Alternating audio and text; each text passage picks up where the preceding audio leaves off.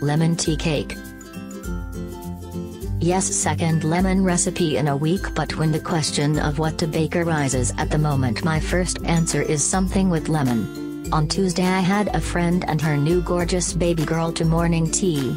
I really should have baked the day before, but time got away from me and I found myself whipping up something at the last minute. I know, totally not me. Not. My grandma's cinnamon tea cake is one of my absolute favorites to whip up at the smallest cake craving, so I thought I'd attempt to adapt it to a lemon version. I actually only had a little bit of butter left, so the recipe was perfect. I made it up as usual, adding some lemon zest to the batter, and once the baked cake had sat for a few minutes I poked a whole lot of holes in it and poured over a warm lemon syrup. Luckily I thought to taste the syrup first. The first batch I made, I think I left on the stove too long. Actually, time got away from me, so I have no idea how long it sat, but it was well and truly burnt. The second batch I left just until the sugar had dissolved and started bubbling. Finished off with a sprinkling of lemon zest. This was another zesty homage to my lemon tree. It's a great cake to make when you don't have time to let it cool, and from ingredients in the cupboard to cake on a plate, it's about 45 minutes, as long as you don't waste any time. It's best served on the day of baking, but I enjoyed the last slice 2 days later after zapping it for 10 seconds in the microwave. So now I need a little inspiration. What should I make with my next couple of lemons? I spotted a few yellowing on the tree yesterday, so they should be ripe for the picking this weekend. Hit me with your best ideas. Or challenges. I love a challenge. Enjoy. Prep time: 15 minutes.